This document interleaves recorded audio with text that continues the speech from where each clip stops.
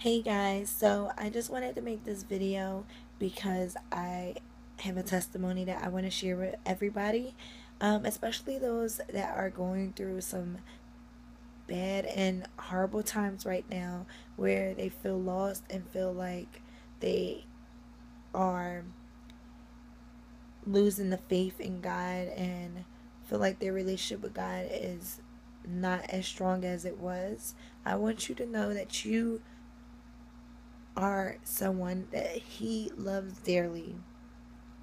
So keep your faith. I know it's hard right now, but keep your faith. And let me tell you why. Recently, I just got in a horrible car accident. My car was total. I can show you a picture, but my car was total.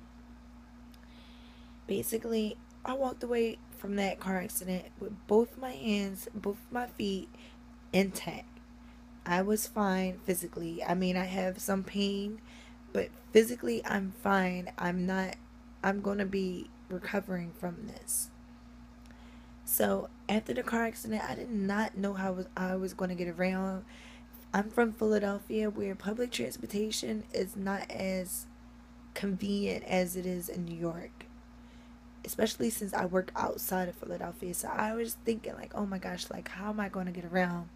And through it all, I was overwhelmed, but at the same time, in my heart, I knew He was going to make a way. I knew God was going to make a way for me.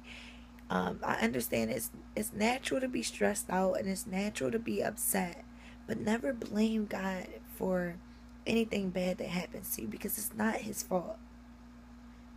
Anything that happens that's bad, God has something good planned for you. He loves you with everything. So after my car accident, I did not know how I was going to get around. Basically, God set me up in a position where I was able to buy a car. And honestly, the car was worth more than I paid for it. So I was very thankful that I got a great deal off of the car. And it's not like a crappy car, and it's not a car that, I got ripped off on because it was a friend of the family, so I trust them. God just put me in a position to be able to get this blessing, and I'm so thankful that I was able to get actually a better car than what I had. So I came out at the end. I was only without a car for 2 weeks, not even 2 weeks, maybe a week and a half. So I'm really blessed because of that. And on top of that, I've been dreaming about moving since I was in high school. Initially, I wanted to move to New York, but since my family is from New York, and it's just so close to home, I just felt like I want to do something that's spontaneous because that's what I am. I'm a spontaneous kind of person, so I wanted to do something different and just go somewhere new that I've never been. And I was like, oh, I want to try out California because I've been to Las Vegas and I met a lot of California people, and I'm like, they're so sweet. I mean, I might not really know, I might be, you know, completely wrong, but at the same time, I felt like that's where I want to be. And whether I'm wrong or right, if I'm not meant to be there, I can always come home. So I'm young right now. I'm only 23, so I figured why not do it? Why not go for it? So I've been saving up my money and planning, and my goal was to leave by no later than September.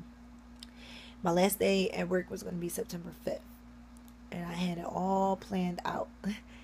So my job does have a location in California, but I never thought about working there because honestly, my dream is to be an actress, and I felt like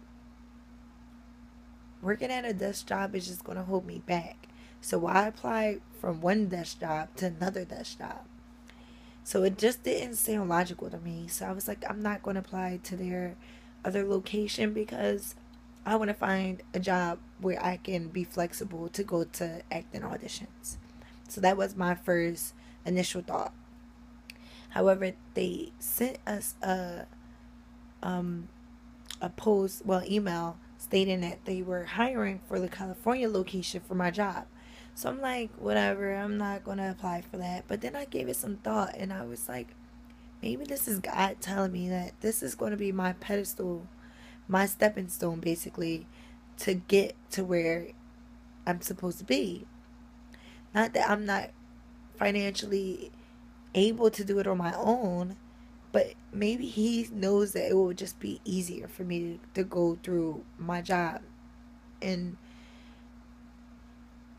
basically what happened was I gave it some good thought and I applied. So I prayed about it and I was like, God, if you really want me to not be in California, I understand you would, close this door and you'll open another, because I know he always does. So I prayed about it. I was like, but if you really want me to be in California, if you really, that's the plan that you have for me, then please let me get this job. So today I was offered the job and I'm so ecstatic and I'm just like so thankful and grateful because God keeps blessing me.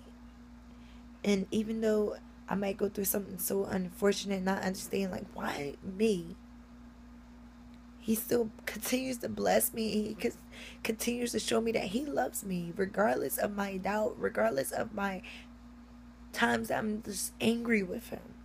He loves me.